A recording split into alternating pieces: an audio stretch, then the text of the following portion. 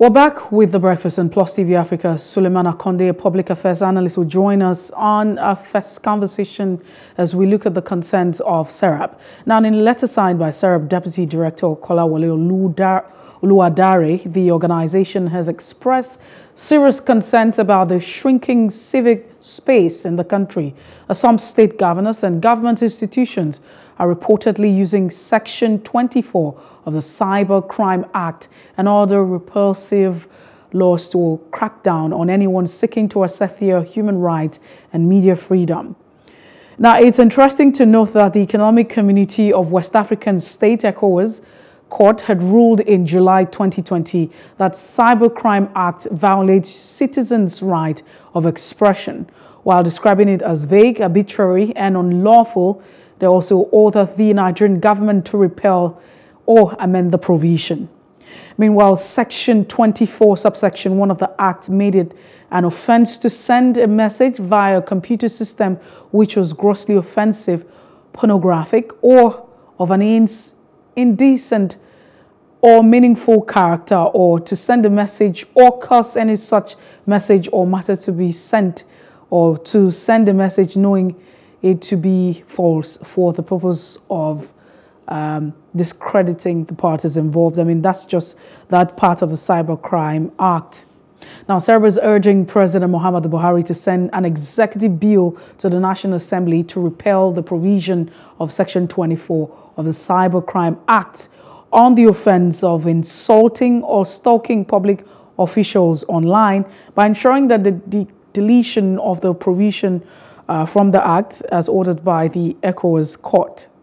Now, SERAP, apart from that, is also urging the President to direct Abubakar Malami, who is the Attorney General of the Federation and Minister of Justice, to withdraw all charges of insulting or stalking public officials online against activists, critics, and journalists, ensure that they are released from unlawful detention, and pay adequate compensation to those who have faced unfair prosecution on the basis of unlawful provision. Meanwhile, there's also an instruction to the President that Mr. Lai Mohammed, Minister of Information and Culture, and National Broadcasting Corporation, or Commission, by the way, to immediately reverse the arbitrary unlawful fine of 5 million naira imposed on Channel Television for purportedly violating the NBC code in the program with the Labour Party vice presidential candidate, Dati Baba Ahmed. Now we have our guest joining us, Suleiman Akande. Thank you so much. Good morning. Good morning. Thank you for having me. So let's quickly get to the crux of the matter. First, I'd like us to, look at the judgment. What do you make of the court order, by ECOWAS community asking a reversal, saying that, the section of that particular criminal cyber act, it's in contravention to the fundamental human rights of the people? Yeah, my take is this.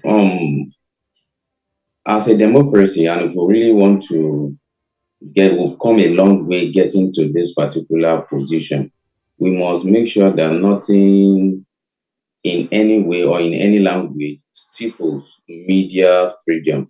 Media has played a very huge role in the sustenance of our democracy up to these days.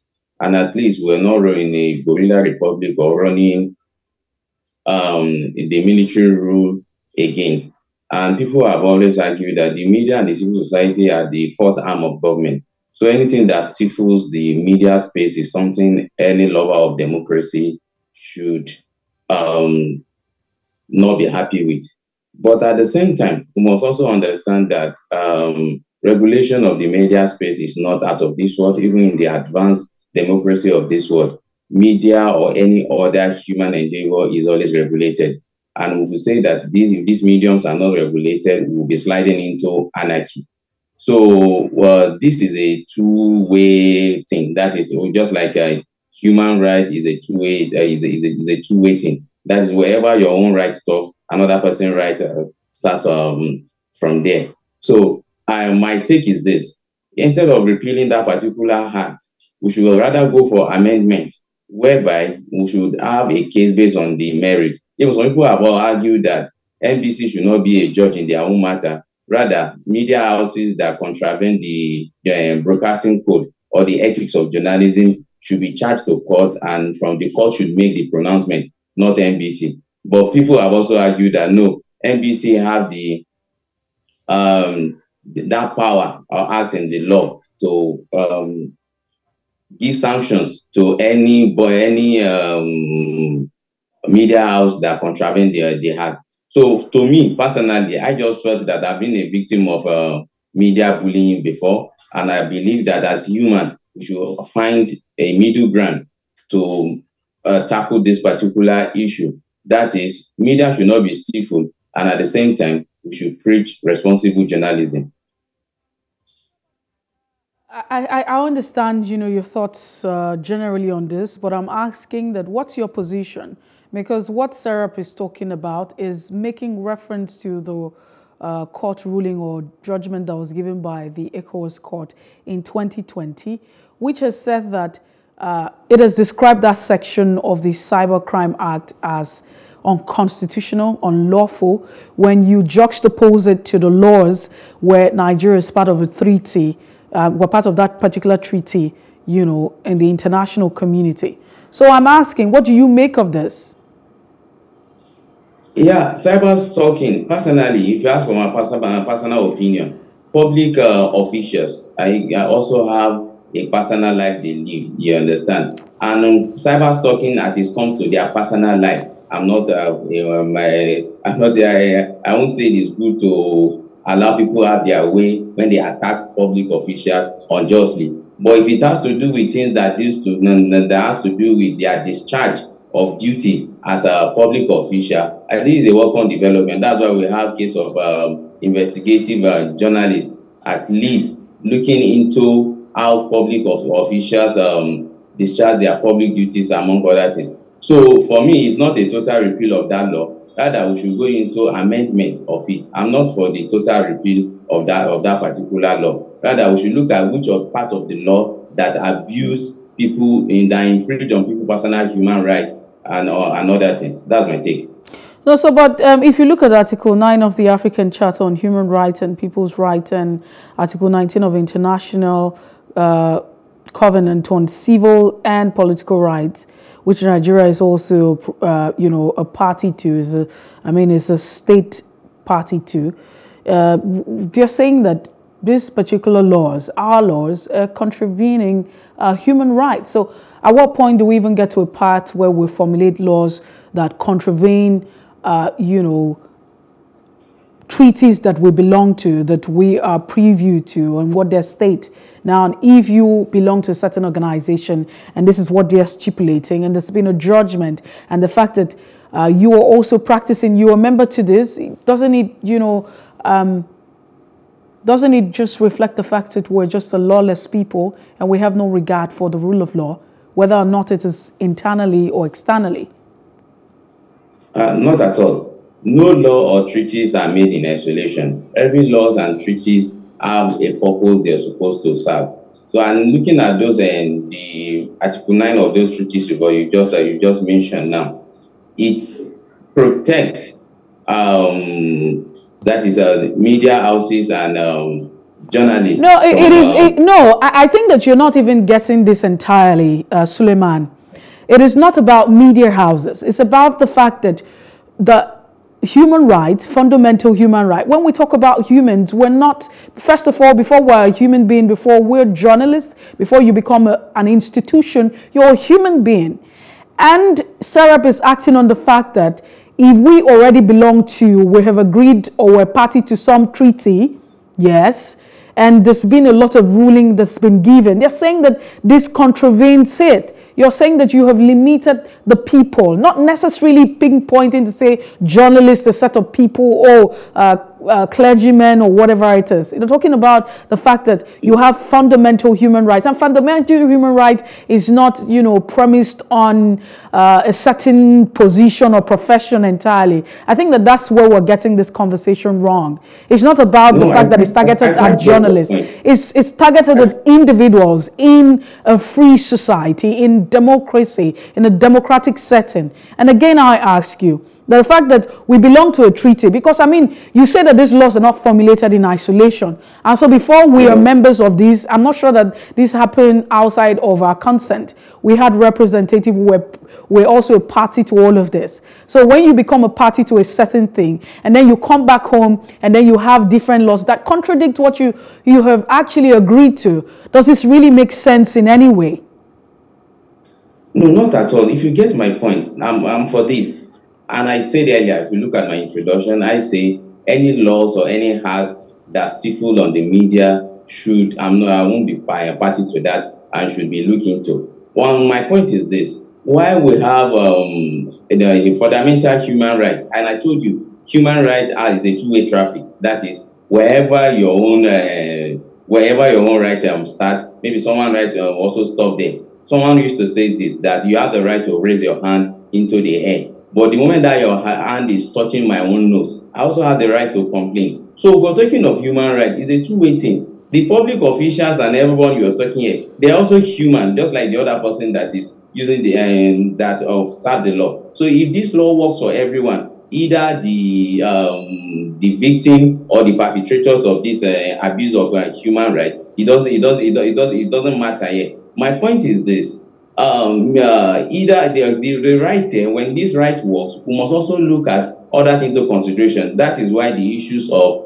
media stifling comes in. That is, if the media as a body also have a responsibility to make sure that any statement, and I think that's the first thing that comes in, that is any right that threatens our national security, that right becomes a secondary. For example, if you have someone that comes use a platform to incite or eat up or a polity, and I think the authority also have the right to also call whoever is doing that into actions.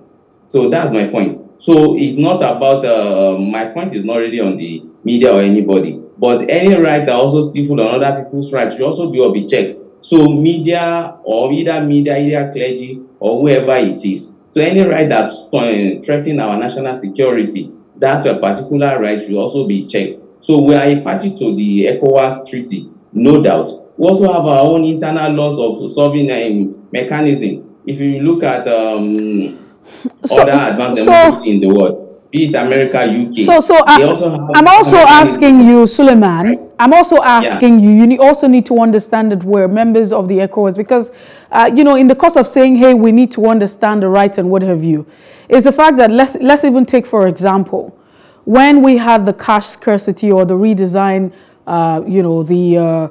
the policy redesign, conversations going on. So we said, let's redesign the Naira notes, and then we had the issue of, cash non-availability and what have you going on in our space. Then you had the conversation where people said the Supreme Court had given a ruling. And I'm sure that you probably were part of this conversation, that the Supreme Court had given a ruling, that this ruling should be respected, that the Supreme Court is supreme. So whether or not people are pleased with the judgment or the outcome of the Supreme Court, because it is a court of law, that, rules should be, be respected. So then again, we're saying that if the ECOWAS court had ruled since 2020, and asking the Nigerian government, because that's the premise on which SERAP is basing their conversational argument on, that there should be an implementation of the ruling of the ECOWAS court. So we're not saying that whether the details of it, whether people should not respect rights or another person's right, is being ignored, but the fact that the court had given a ruling since 2020 in July, and it is yet to be respected, which they have stated categorically that you should delete or amend it, and that has not been respected, and we're in 2023. So what does this speak of the Nigerian government?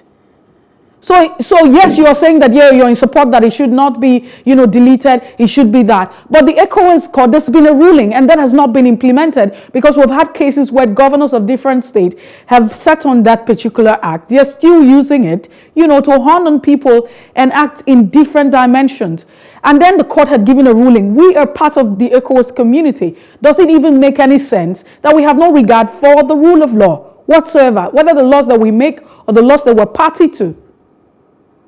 No, you just mentioned it now. This No, no, no, treaty, no. and I told you, No, excuse me, sir. I had mentioned it. I asked you what your thoughts were about the ruling of the ECOWAS court. And then and you I'm delve quoting into you now. another You say conversation. And so I'm bringing it ECOWAS back to you ruling. again. That what do you make of it? It has been very explicit. We're big on the rule of law. The court has ruled. It's a regional court, which we're part of. Yeah. I mean, we're part of the ECOWAS community. And then there's been a judgment saying you have to disregard, you have to discard it. That particular act, the Cybercrime Act, it's in contravention of the law. It's in contravention of human rights. It's arbitrarily, it's unlawful, and they have given their ruling, and they are saying that two things are involved: you amend or delete it entirely. There's no respect whatsoever because that has not been respected. So I ask you again: does it even make any sense? No, it doesn't. I'm just telling you this now. You made mention of a point now. I say no treaty, no law or act are made in isolation. You just made mention of the law says that you either amend or delete that section of the Constitution. And we have to look at our peculiarity. Law is made by Excuse me, sir. Excuse me, sir. I bring you back again to the Supreme Court judgment, the Supreme Court ruling that we have had. And you are also, I'm sure that you're also part of the people who said that the court, because whatever ruling that the court gives, because the court is supreme or the laws of the court should be abided, then it should be respected. Yes. So, you are now saying we should consider and what? Should we as a nation, excuse me, should we as a nation not have respected from 2020 the ruling of the ECOWAS court? No, this is it. The ruling of every Apex court, not even just Apex court, regional court of West Africa now. So that type of ruling is binding. And I told you that this is the wordings of the ruling, and this is the letter of the law. It said those laws that infringe on human rights should either be deleted or amended. I now said, on my own personal opinion, I felt such law should be amended to reflect our reality as a nation. I now say that in human rights is a two-way traffic. Any law that says that you should, Excuse me, sir. My question to you is, what does it make of us from 2020 that we have not implemented the ruling of the regional court of the ECOWAS? Which is also in line with your thoughts. That's what I'm saying. Yes, what does it make us as a country, giant of Africa? I'm with you. It doesn't speak well of us as a nation that we are a serial abuser of court processes. That is, even be it the Apex court or a regional court, as the case may be. Yeah, you getting my point. So the idea now is that such ruling, 2020, from 2020 to now, is a lot like 3 years ago. Such ruling should also be looked into. But you must understand, the ECOWAS court does not work like the normal court you have in this country. Your representative has to prepare the same bill again. Either you are appealing the same, you have a case of saying that, oh, this is what we have been doing, or this is what we are doing as a nation. An executive order, the president has the right to also send down executive order down to the National Assembly, saying that such law should be looked into. Are you getting my point? But my point remains this. Yeah. So these rules are not made in isolation. And each of these, when you look at it, you have to look at the merit. I get your point. Rule is not a shawarma that is served on the table. You must obey a rule, either it serves you right or not. But in my own personal opinion, I believe that human rights or whichever right we're discussing should have a two-way thing. That is, you look at the merit of the law, you look at where it should be amended, and if it is possible, you can even go on to delete. Suleiman Akande, I'm sure that if you're very explicit with the ruling of that particular court, the regional court, it was very explicit, is simpliciter in the words of the legal practitioners. He suggested that you either delete or amend, and that's very simple. So again, we're still having a conversation. Then we still have to get to a point where we're asking, where a civil society would have to then poke the government, as to respecting or acting in accordance to the tenets of a democracy, and especially when you're a big figure in the continent. Again, just before we cut the conversation, or just call it a wrap at this point in time, I'd like to ask you now, just recently what SERAP is asking is that there be an executive bill to that effect. What do you think? Do you think that that's going to be, a reality? Do you think that this government, just a few more months before they get out, do you see that as a thing? They have also made several requests asking that all charges be dropped against those who have been arrested, journalists, activists, and what have you.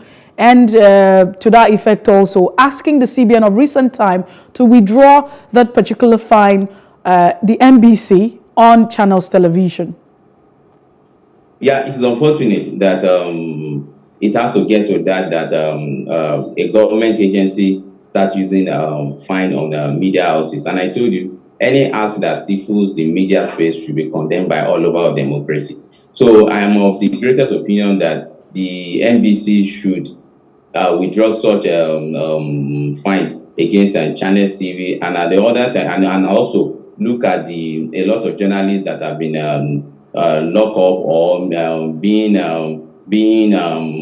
sued for one thing or the other. I think that's the best thing to do. But at the same time, I have my point. I believe that we should also treat the part of practicing responsible journalism, whereby the rights of others are respected, the peace of the country is also put at the foremost of everything we do, and also anything that threatens our national security should not also be given the space or to try or even the hair to try. Well, Suleiman Akande, we have to go at this point in time. Thank you so much for being part of the show. We do appreciate you and appreciate your time as well. Thank you for having me. That's the size of it this morning on The Breakfast. We take a break. When we return, we'll look at the fact that Labour Union has vowed to mobilize workers against Tinubu's government come 1st of June or in June as against the removal of subsidy. Please stay with us.